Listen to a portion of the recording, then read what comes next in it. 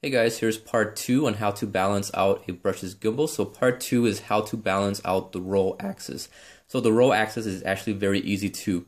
So once you have your tilt axis balanced properly, you're going to want to proceed to step 2 is balancing the roll. So you can see the roll adjustment is right back here. So depending on what gimbal you have, once again, my DYS gimbal has 4 screws right here. And what you want to do is, first off, you want to balance out horizontally, which is leave the camera level. See which way it falls. Right now I have it balanced out. If it falls towards one side, that means it's too heavy. So let me quickly debalance out my gimbal and show you guys what I'm trying to say. So I'll let go. Oh, look at that. It falls towards one side. That means I have too much weight on one side of the gimbal. So loose my quick release plate. And depending on what gimbal you have and what setup you're using, most gimbals does not have a quick release plate. This is optional on the gimbal that I'm using here. But you want to move your camera left or right, which is usually done by the tube back here. So you want to loosen up this 4 screws, slide this tube back and forth until you get it balanced out just right.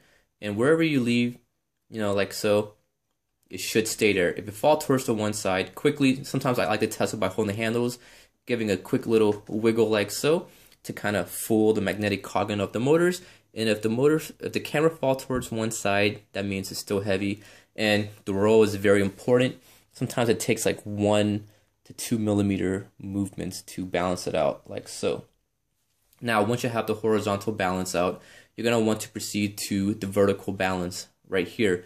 Now, when you hold your camera sideways like so, see which way it falls. Right now I have my roll balanced out already, so you guys can't really see which way it's gonna fall. But if you notice your gimbal fall back towards this side, that means you're bottom heavy.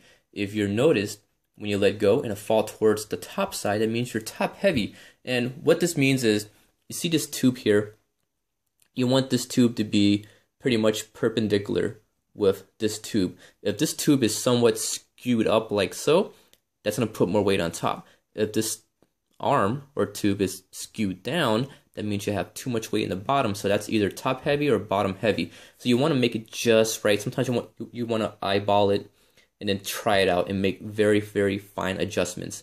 Move it up, move it down, tighten down the screws, and keep on doing it until wherever you leave your camera, it's going to stay right on that axis. And sometimes when you have a bunch of wires and you have, too much force, it's going to move towards the one side. So make sure you balance it out without having all these wires pushed down like so. And also when you're, make sure you remove your lens cap. If you're using a lens filter, make sure it's installed. If you can be using USB cables, HDMI cables through here for external monitor, make sure you have all of those cables already installed onto the camera, because any little weight would throw off the balance once again. So make sure you balance out. And once you have, you can see it's still a little bit heavy towards this side right here. So let me loosen up my quick release plate, slide it over 1 to 2 millimeters, and voila, you let it go. It should stay right there on its axis, and that means you have a well-tuned roll axis. So that was part 2 on how to balance out the roll axis. Please watch part 3 on how to balance out the pan axis, which is the most critical axis of the tilt and the roll. So thanks for watching, guys.